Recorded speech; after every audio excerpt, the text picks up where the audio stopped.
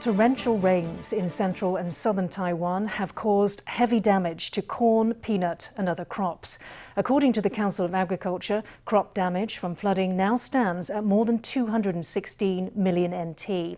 Council of Agriculture Minister Chen Chi-chung said that farmers across the entire affected region will be eligible for disaster relief.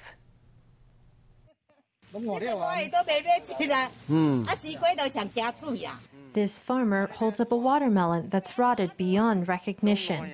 On the saturated field, melons are ruined as far as the eye can see. It's been raining since the end of July. When inspecting the damage, the Minister of Agriculture got stuck in mud in a greenhouse flooded by fierce downpours. As of Sunday, agricultural losses have exceeded 216 million NT. The worst-hit area has been Yunlin, with more than 50 million NT in damages, followed by Pingtung, Nantou, Tainan and Chiayi, with some 30 million NT each. The top 5 ruined crops are papaya, peanut, longan, loofah and corn. President Tsai Ing-wen went south to Chiayi and Yunlin on Monday to inspect the damage and reach out to distressed farmers. Have all of you been affected? I believe that in the coming few days, the number of affected farmers will continue to rise. All of you raised your hands earlier. I do feel a bit of worry, but don't you worry, because the government will stand with all of you.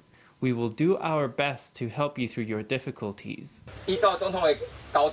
The president has instructed us to hurry up, so we announced today that in Changhua, Yunlin, Chiayi, Tainan, Kaohsiung and Pingtung, in all of these cities and counties, all agricultural products and all farmers are eligible. Farmers can apply for assistance at their local township office. President Tsai has ordered that relief funds be issued quickly and with little hassle for the applicants. According to the COA, Changhua and all 6 cities and counties south of it are eligible for agricultural disaster relief and low-interest loans. The COA plans also to help farmers clear their fields and resume operations as soon as possible.